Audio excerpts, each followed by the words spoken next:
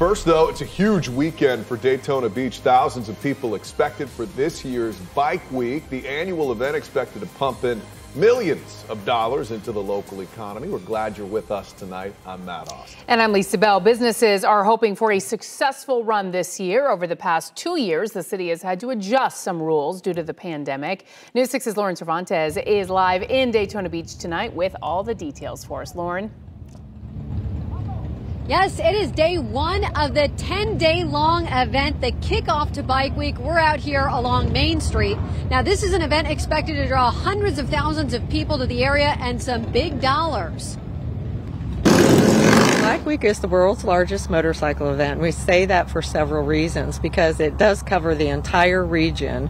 And I'm talking about Florida. You'll see people in Jacksonville, Orlando, Tampa, Cocoa, all throughout the area, but definitely the epicenter is Daytona Beach. Janet Kersey with the Daytona Regional Chamber of Commerce says they expect to see about 400,000 people make their way to Daytona Beach for the event.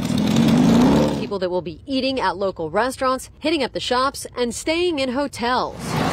We usually see about $75 million worth of economic benefit within the 10 days. And this year, since it's stronger, it'll probably be even more than that. The Chamber of Commerce is responsible for putting on Bike Week, and Kersey says while it's a fun event, it's also an important one for the community. It's hugely important for us, especially coming out of a pandemic. Our businesses really need that. You know, they've struggled for years. This is a great opportunity for them to make some additional resources in the community, and locals get the chance to work and make extra money so they can fix their houses up and buy new cars and all those things that they've been kind of waiting to do.